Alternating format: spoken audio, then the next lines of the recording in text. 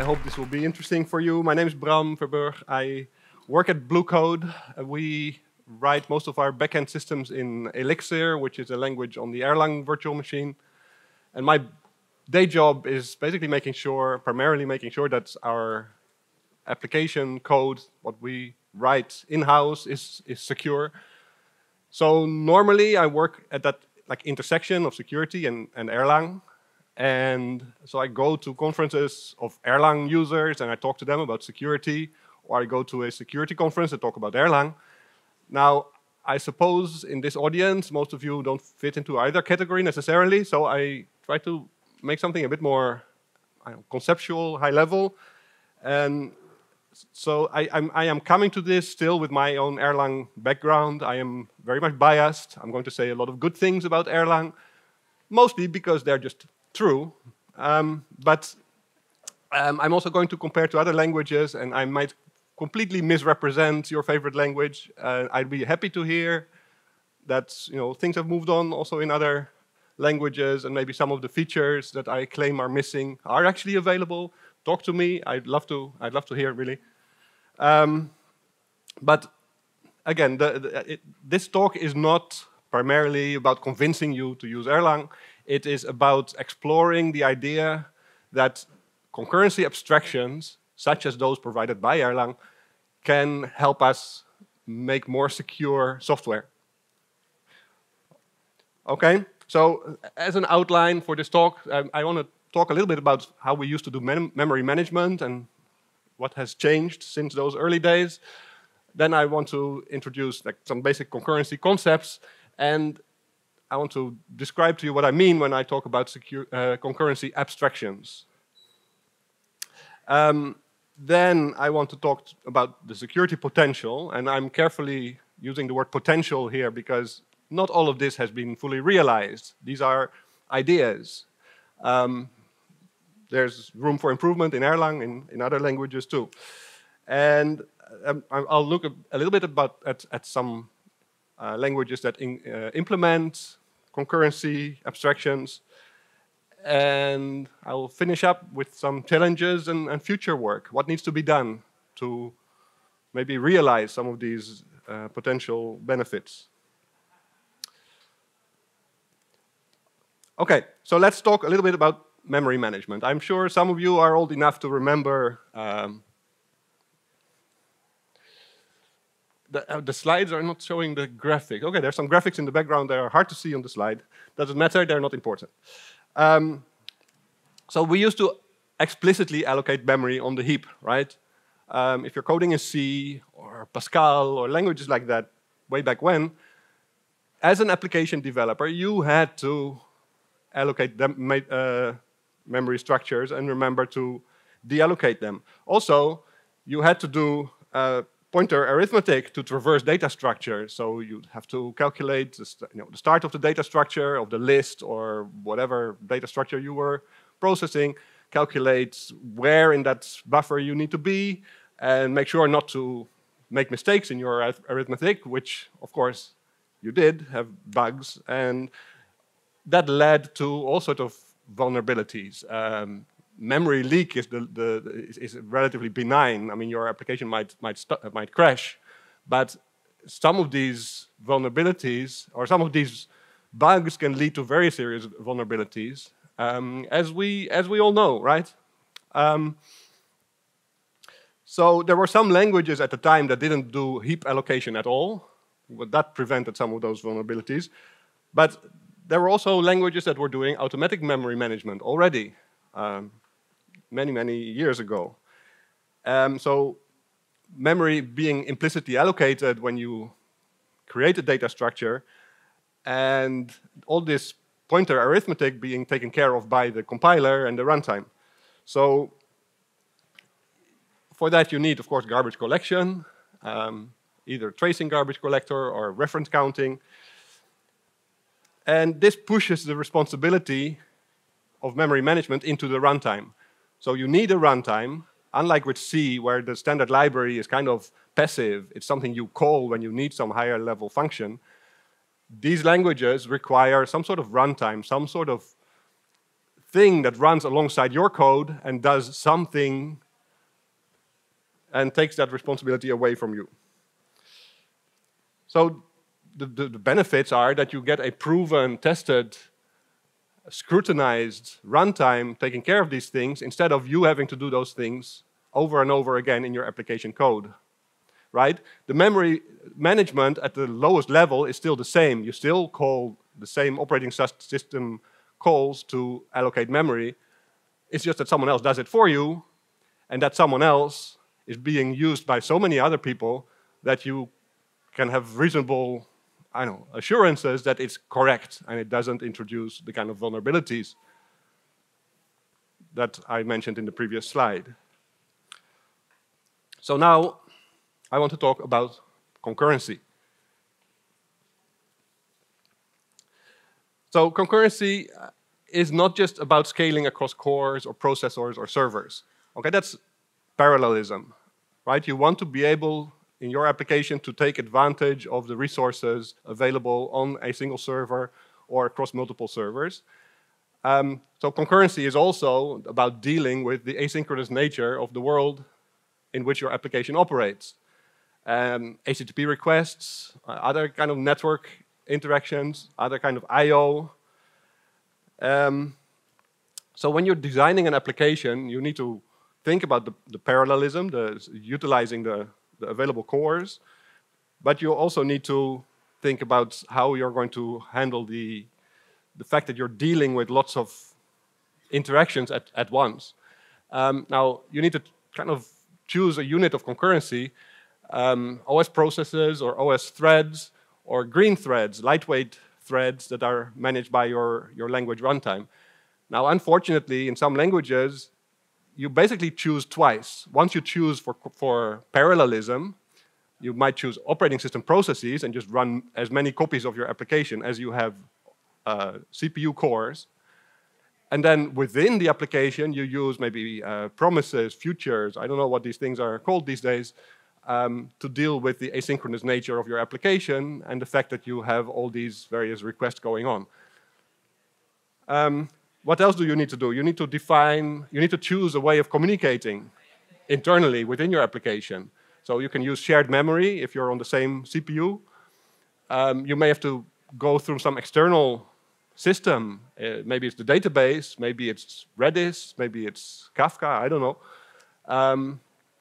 Which has the advantage that it works regardless of whether the other process that you're talking to is running on the same machine or even on a different machine. Or you can use message passing, which I will define in more detail in the next slide. And you need to worry about process management, so monitoring, fault tolerance, recovery. You want to know what's going on inside your application. You may need to ensure that there is always exactly one copy of a certain process running across the cluster of machines that host your application. You may need statistics, I don't know. So all these things are kind of decisions that need to be made when you're writing a concurrent application. And if you as an application developer have to make these kind of decisions and then implement them yourself, then there's a potential for mistakes. And as we know, bugs can lead to vulnerabilities. So what do I mean when I say automatic concurrency management? So just like we talked previously about automatic memory management, what if we could push some of these responsibilities down into the runtime and have, I don't know, the language designer or the stack that we're using make some of those decisions for us and give us abstractions to work with. Okay, so something that's built into the language, and the language part, purely in terms of syntax, may not be very big. It's things like message sending and receiving, which often comes with a notion of pattern matching, because that's very useful for when you're processing messages, to be able to pattern match on the incoming messages and ignore messages that are maybe arriving out of sequence. often you will find a functional paradigm, functional programming languages that implement such features. And in functional programming, you often find immutable data, so variables that don't get changed under the nose of your code. Like, for example, if you uppercase a string, you get a new string which has been uppercased. If some other part of your code was referring to that same variable, it is still pointing to the string before it was uppercased. These things don't kind of magically happen under the code. You won't have these kind of surprises that suddenly someone else modified the data. Okay, besides the language impact, you need something in the runtime environment. You need runtime support for these concurrency abstractions. So this is where the green threads are typically defined. So usually you have a scheduler that schedules these many processes that run your application. These processes are isolated from one another. They don't have shared state. There's a process monitoring capability, so that if some process dies, you know about it and you can try and recover from it. So that helps you implement fault tolerance. Okay, now, as I said at the start, I'm coming to this from the Erlang world, and you see that I'm very opinionated about what I think automatic concurrency management should look like. If someone comes up with a different set of features, fair enough, we can talk about that. What I'm saying is, if a language and a runtime implement some of these features and take away responsibilities from application developers to think about such things, we might get cleaner code, fewer bugs, fewer vulnerabilities. You may need there are some trade-offs sometimes. Like some of the things you see here, you might think, well, that's not going to be efficient, is it? Like immutable data. Now I have 2 copies of that string. It's more efficient to transform a string to uppercase rather than copying it and creating a new one, right? In fact, in practice, the runtime can take all sorts of shortcuts, do all sorts of optimizations, as long as the guarantees are not violated. So you can take a shortcut. If you know that this particular memory is not referenced anywhere else, you could, for example, uppercase it in place and know that no other variable is still pointing to that memory location. Another kind of side effect of this kind of architecture is that garbage collection becomes very simple. You don't need a stop-the-world garbage collector because every process only has its own view of the memory, and therefore you can do garbage collection within a process. And often it's not even necessary, because if you're handling an HTTP request, if the HTTP request finishes before your garbage collector kicks in, you can just deallocate all the memory for that process and be done with it.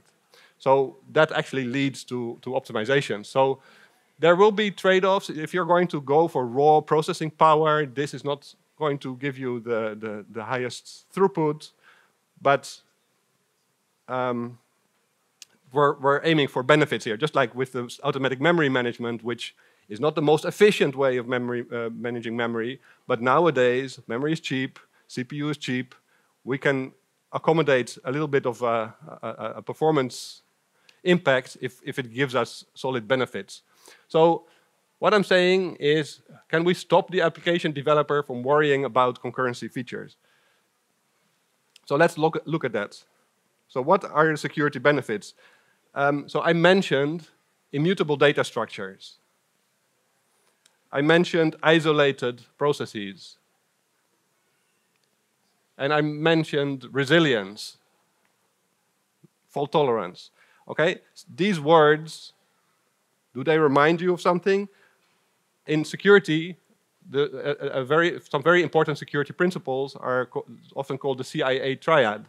That's integrity, confidentiality, and availability.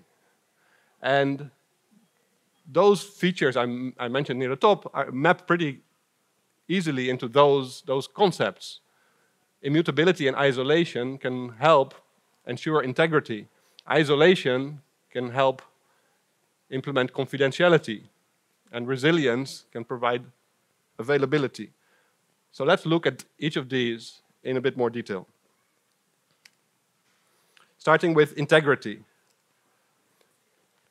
So the process model I described earlier, lightweight green threads with no shared state, it's often called the actor model. In the actor model, lightweight processes are fully isolated from each other, and they communicate with each other using message passing. And that makes these actors, the state changes in these actors, in these processes, are very explicit. They are transactional and they are serialized. So it's a bit like, I know, software transactional memory, right? The only way to modify the state of a process is by sending messages to it and getting replies from that process. There's no way to reach in and change something. So if multiple things are accessing that same actor, they will have to wait for each other, and that gives you integrity guarantees about the state of that process. Okay, and all this happens without the application developer having to think in terms of locks, semaphores, mutexes, all the tooling that you traditionally think of for ensuring the integrity of your data. Okay, so this can help prevent certain race conditions. There was a vulnerability in GitHub some time ago where they were several processes, several HTTP request handlers were basically writing to and reading from the same cookie store, same cookie jar.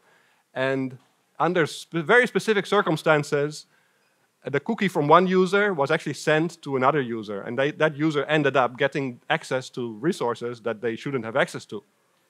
Okay, that should not be possible, right, in your application. But if you have to think about all these interactions yourself as an application developer, it's difficult to be sure that there isn't some very specific sequence of events that might lead to the wrong information being written or read and leading to these kind of vulnerabilities.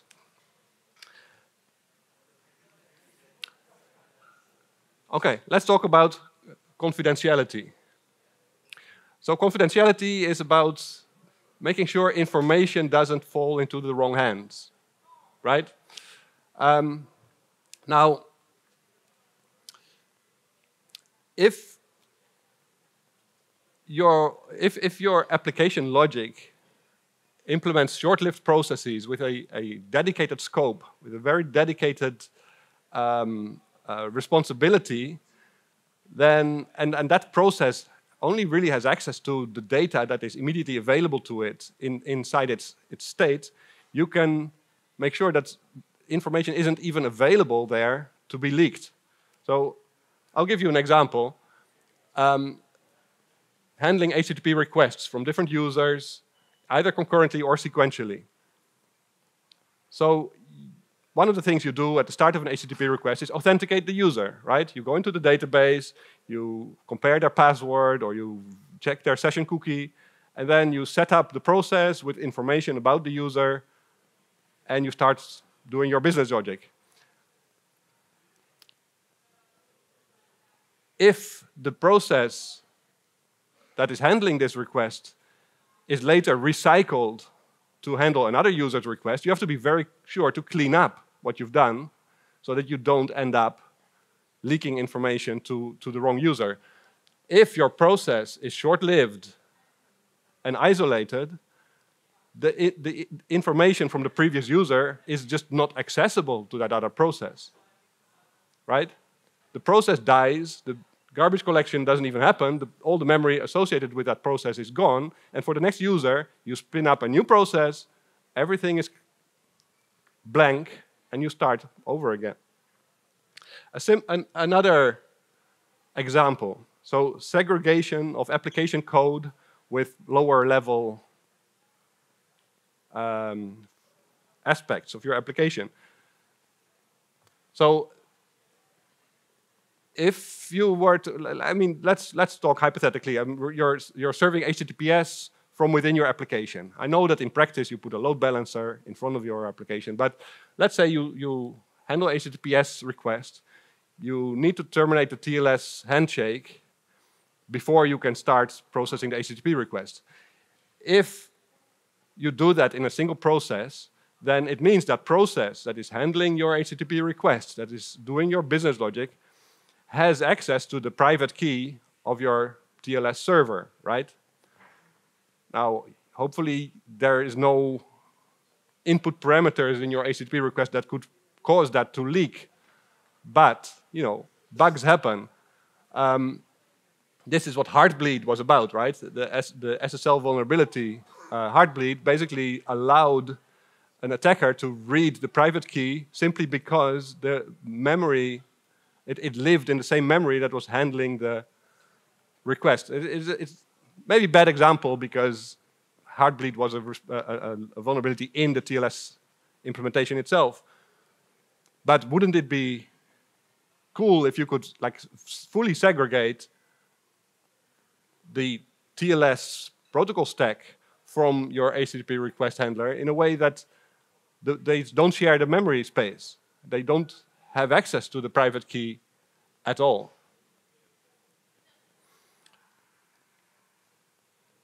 Okay, and lastly, let's talk about availability. So, in terms of in availability, one of the things we can do is we can try to minimize the blast radius. So things will go wrong, right? Someone will send a bad request with some weird encoding of query parameters, and your application wasn't prepared to handle that. Boom, it blows up. You get a 500 server error. What else fails at that moment? How do you know that such an error doesn't propagate into the rest of your application and starts to affect other users? Okay, another part of it is getting your application back in a known good state.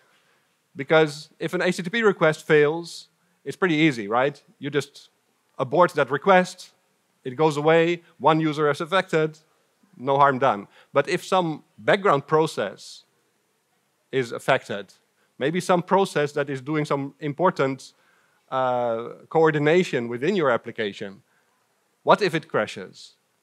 How do you get your application back? Well, we all know how to do that, right? Have you tried switching it off and on again?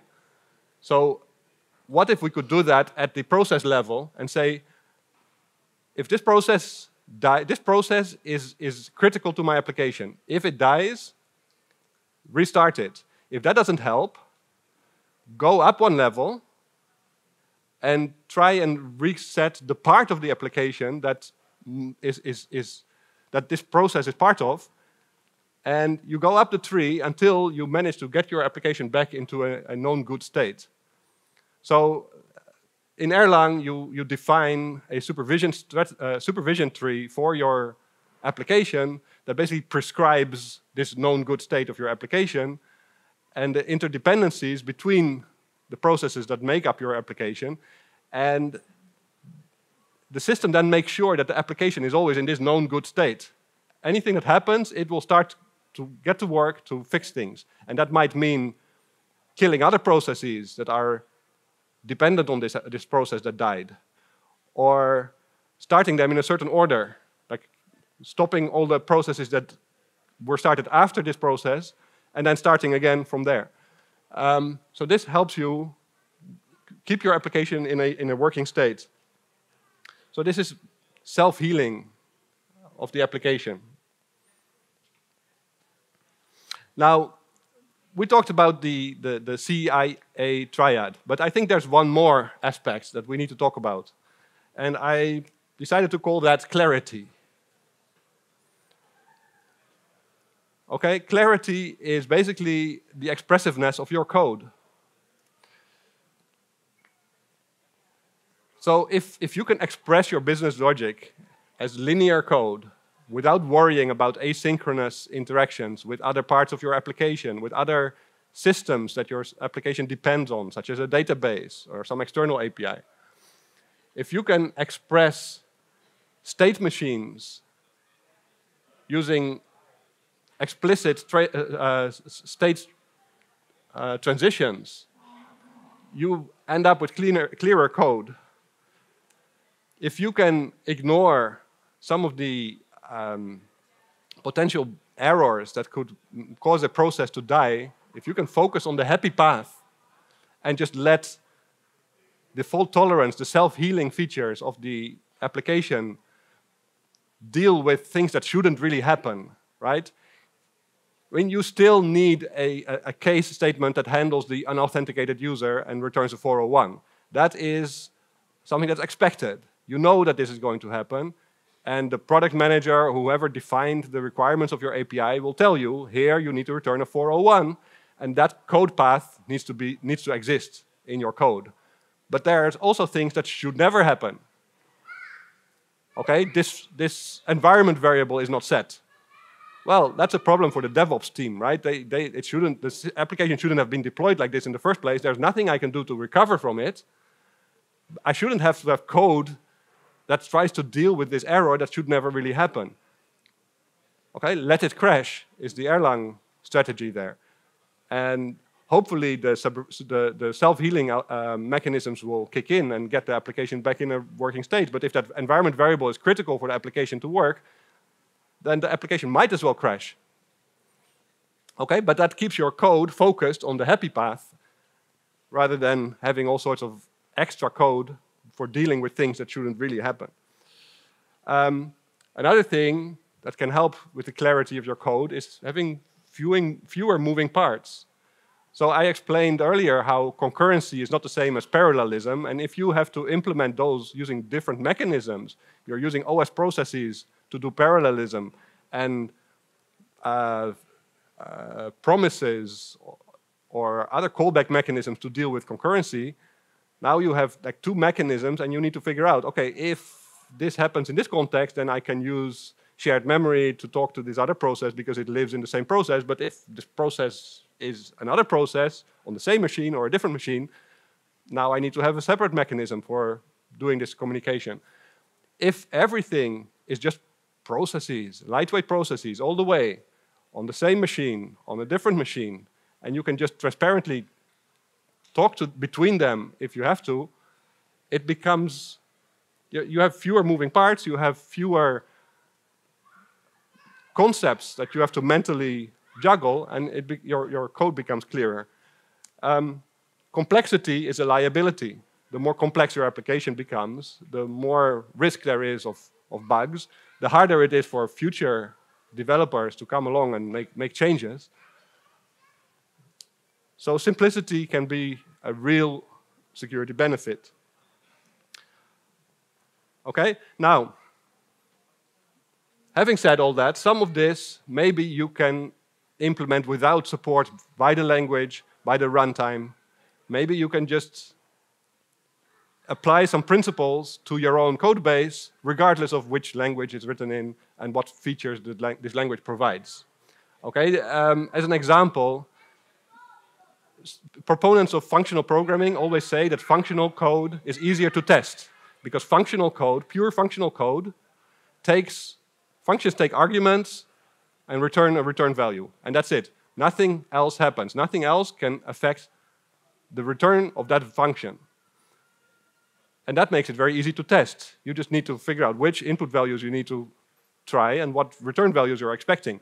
The part of your application that actually has to deal with the outside world, what functional programmers call effects, can be very small and concentrated.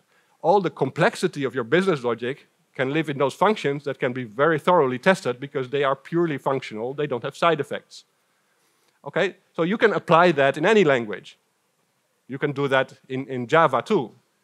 It just requires a bit of, I don't know, defining some rules for yourself and sticking with them. So that brings me to the next question. Like, do we really need a separate runtime, a separate language that can support these features. So can we do concurrency abstractions as a library? Now, I think if you want the full benefits, you're going to need at least green threads, right? If you're going to do this, if you're going to write linear code in a language that doesn't have green threads, then you're going to have to use operating system threads, because that is the next level up concurrency primitive that's available, and that's not going to scale in most type of applications. But it's not just green threads. You're going to need, if you want to do this properly, if you want to have, for example, the self-healing features of the supervision tree, you're going to need some sort of process monitoring. If one of your green threads dies, others may have to know about that. And this is often missing in runtimes that do have green threads. And who prevents shared mutable state? Like, of course, you would have to become responsible. You have to be responsible for making sure that processes don't access data outside of their own scope, because the runtime doesn't guarantee this. And then, finally, there is an impedance mismatch at the boundary, because you're still calling into libraries that were not written with these principles in mind. Right? It's a bit like doing static typing on a language that doesn't really do static types. The compiler can enforce for your code that all your type information is correct, all your function calls are safe, but at some point you're going to have to interact with some other library that was not written with static typing, and at the boundary, who knows what will happen. Okay, so let's have a look at some examples. And of course, my first example is Erlang. I told you I'm biased. So Erlang ticks a lot of the boxes. And I say Erlang, I actually mean like the Erlang ecosystem, because other languages like Elixir, LFE, Gleam, they all benefit from the same runtime, from the same functionality that it provides. So it implements the actor model. That's good. That means lightweight threads and message passing. All the I/O by default is non-blocking, so whenever you interact with a file system, with a network, it is asynchronous. If you want synchronous interactions, you can just implement that on top of the non-blocking I/O, because you're in a lightweight process. It doesn't matter if you block, right? You can try and read a file and just sit and wait for the data to come back. The scheduler will, in the meantime, give someone else CPU time to do whatever they want to do. So the OTP principle, Erlang comes with an extended standard library called OTP, which implements a lot of principles for application design, including those supervision trees that I mentioned, which provide the self-healing capabilities. And it has support for multi-node clusters with location transparency. What that means is that processes can talk to each other no matter where they are, and you don't even notice the difference, other than, of course, the failure mode. Like things can fail in different ways. If a process that you're talking to lives on another server, then there might be a split brain situation. You may still have to implement some sort of leader election if you want to have a single process responsible across a cluster of servers. But as a starting point, this gives you a lot of power. Now, it's not all peaches and cream. I don't know, what is the expression? While it ticks a lot of the boxes, the process isolation and also the node isolation they were not originally designed with security in mind. So if I write some code that runs within a process, there are standard library functions that lets me do bad things to other processes. So the isolation, and similarly between nodes, if I'm on one node, on one server, if I can take control of that instance of the application, I can basically do arbitrary things on other nodes in the cluster. So ideally, if you are saying, okay, these are security features, the isolation is a security feature, you're going to need additional capabilities. For example, you might want to have some sort of access controls on your process and saying this is a privileged process, it can do whatever it wants, but this is an HTTP request handler, it shouldn't have the ability to, for example, spawn an operating system process or talk to the database. There are other processes that have that capabilities, and my HTTP request handler can only interact with those processes, but it can never do those things directly. So those would be nice things to have. Code signing would be nice to have. There is no code signing currently. When you're talking about integrity, it's not just about the integrity of the data that the process holds. At the end of the day, it matters that the code is also, you ensure the integrity of the code that is operating on that state, because if arbitrary code could get loaded, then all bets are off, right, for integrity and confidentiality. And static typing. So that's another thing that a lot of people are talking about, how static types can prevent runtime bugs, and runtime bugs can lead to security vulnerabilities. So static types would definitely help. It's a bit hard to do static typing when you're doing message passing between actors, because now you need like typed messages, and then you get to something like channels in Go, which are typed, but that limits you in how you interact between actors. So this is like an ongoing research topic in Erlang. Okay, so this is Erlang. I use Erlang every day. I love it, but doesn't mean I don't look at other options that are out there. If I can find something better, I'll be happy to go and start using those other things. So I've looked at some other things. So I mentioned Go. So Go has Go routines and channels. But this only ticks like a few of the boxes, right? It has lightweight concurrency. It has like some fundamental idea of the actor model where processes can talk to each other through a channel. But it doesn't have the resilience features of like monitoring other processes and responding to failures that might happen in them. And it still has all the shared mutable states, unless you as an application developer choose to ensure this isolation yourself. Now, Java Scala is a bit more interesting because they've got Akka. So Akka is essentially an implementation of some of the ideas of OTP, which comes with Erlang, on top of the JVM. Now, it's very interesting, but it turns out to be quite difficult. First of all, because JVM doesn't really have green threads, right? Am I wrong? I'm not sure I'm wrong. I think I'm pretty sure it doesn't have a scheduler for lightweight processes. And at the end of the day, if you're on the Java virtual machine, you probably are in that ecosystem because you want to leverage other libraries, other applications that are available in that ecosystem, but those do not necessarily play by Akka's rules. And therefore, the benefits that you're getting only go as deep as your application building on top of Akka, but it doesn't provide guarantees beyond that, right? This is the impedance mismatch I mentioned earlier. So there are other languages. OCaml also has lightweight threads, concurrency features, but it suffers from similar issues as Go, that it doesn't implement, for example, process monitoring. The same thing with Rust. What's it called? Tokyo. Very powerful, very good for lightweight concurrency, but again, that's where it stops. It doesn't go all the way. Okay, so just to wrap things up, where are we, where do we want to be, and how do we get there, right?